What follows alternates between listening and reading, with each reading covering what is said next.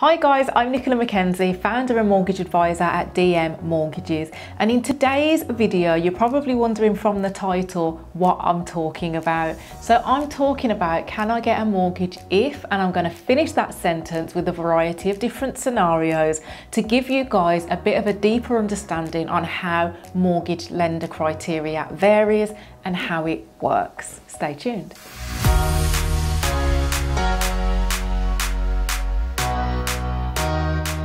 Now guys, before we get into the detail, we are a team here at DM Mortgages of property and mortgage specialists. So we help many thousands of clients to remortgage, buy property, invest in property, and help them with their mortgage options and guide them through the house buying process. So if that's you and you need to look at your mortgage or remortgage options, then make sure that you head over to our website, dm.mortgage, and book in for a free of charge appointment today.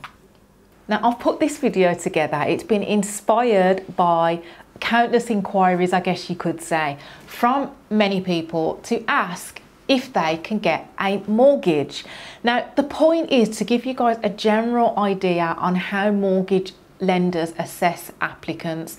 And one thing I need you to understand is it's not black or white. There are many greys when it comes to mortgage lender criteria. And one thing that I really want to stress is that every lender and every bank has a completely different view of every single scenario. And that's really what I wanted to give you an insight of in today's video. And when people ask me that question, can I get a mortgage if? My response usually is possibly. The point of the word possibly is because it depends on a full detailed assessment of your circumstances.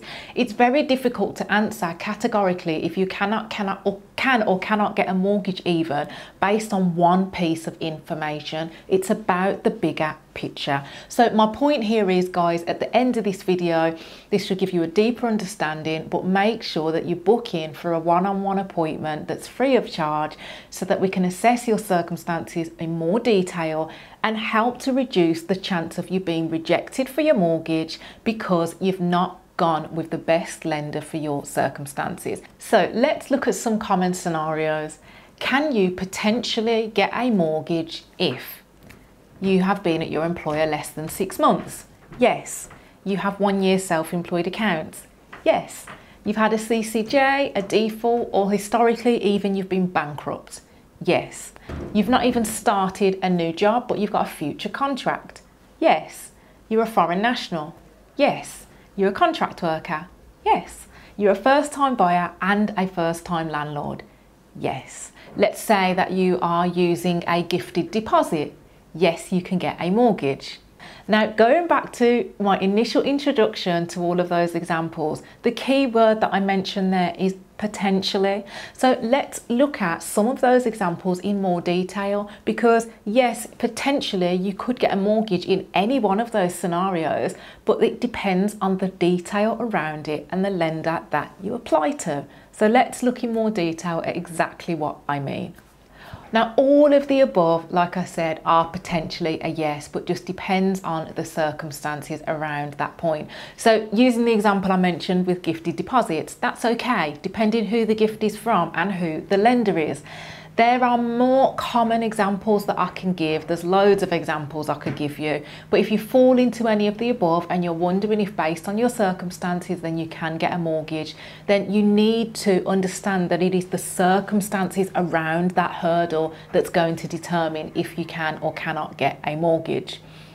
Also, how many of those hurdles you have in your situation will also make a difference too. So if you have one or two of those things in your situation, again, depending on the circumstances around it, that's going to make things easier than if you had all of those things in your situation, if that makes sense. So the more hurdles you have combined as an individual, so as an example, if you've been bankrupt, you're a contract worker, you've only been in your contract a week, you know, you've had loads of CCJs, you are a foreign national that's been in the UK for only 6 months, those things combined are going to make it extremely difficult, if not near impossible. So that's the point here. And guys, without knowledge and expertise, don't make any assumptions. Don't assume I can't get a mortgage. You need an assessment to understand what is and isn't possible, because we are the experts with the knowledge around lender criteria.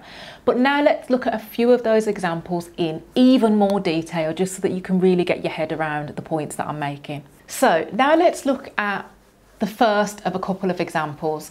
So let's assume that you've been in your job for less than 6 months.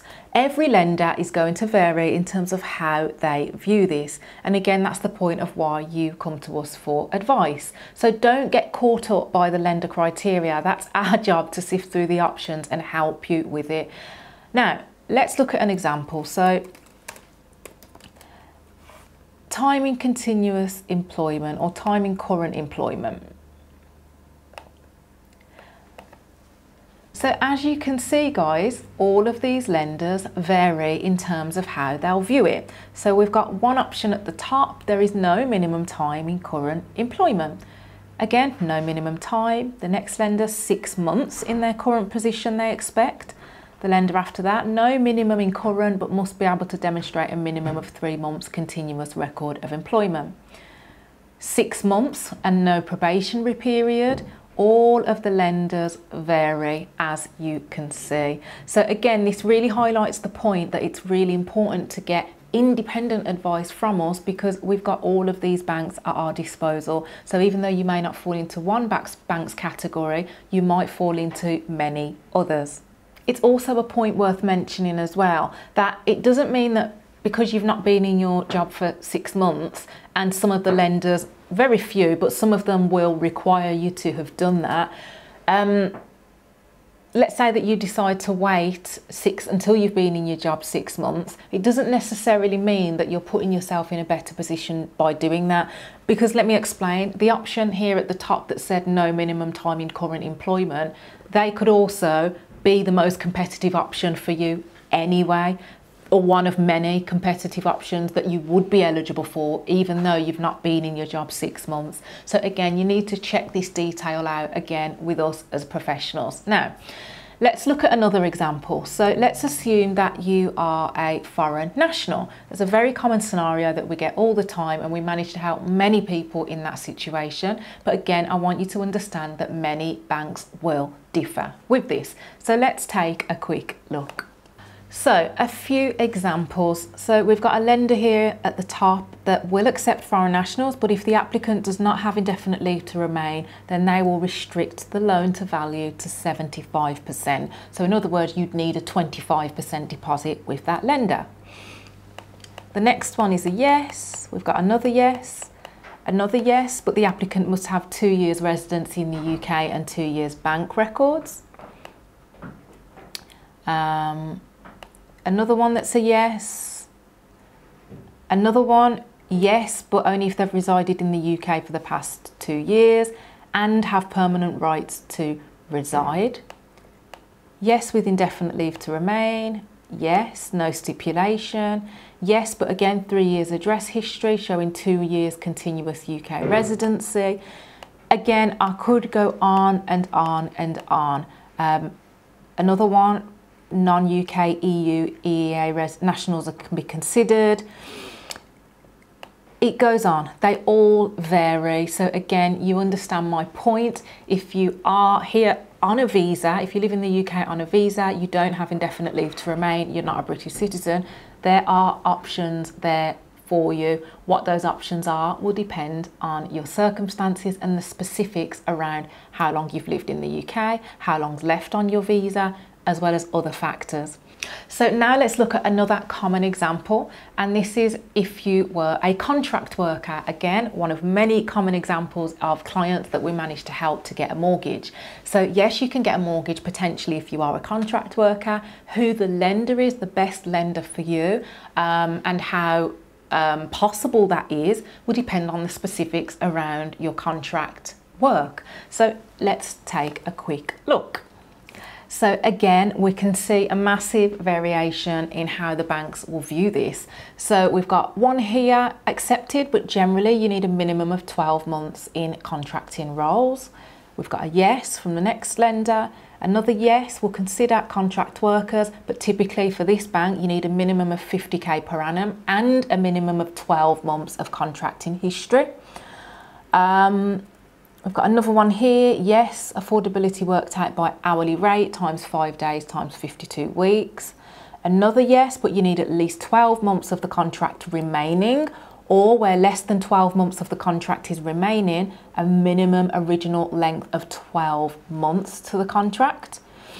What else have we got?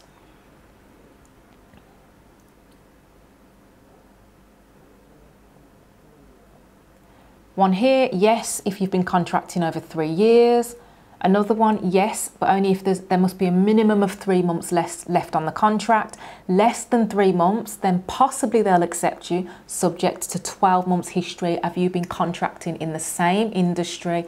And this bank would also want written confirmation from the employer that your contract will be renewed for a further 3 months before completion.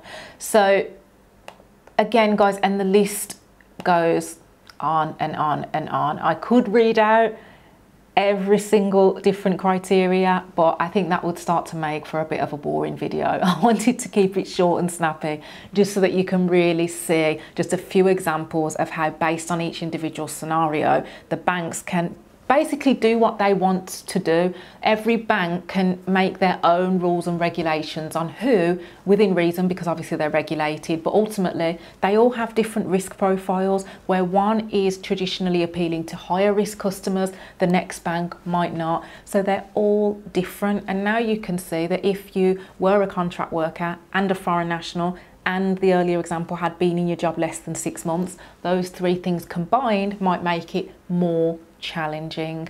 But those things individually, the answer is yes, you could get a mortgage, but then again, depending on the circumstances of your contract work, will mean that's where we come in and help you to navigate, because we know which lenders are better with contract workers than others, and that's where we can really help you. So guys, the bottom line is, can you get a mortgage if you fall into any of those scenarios, plus many more?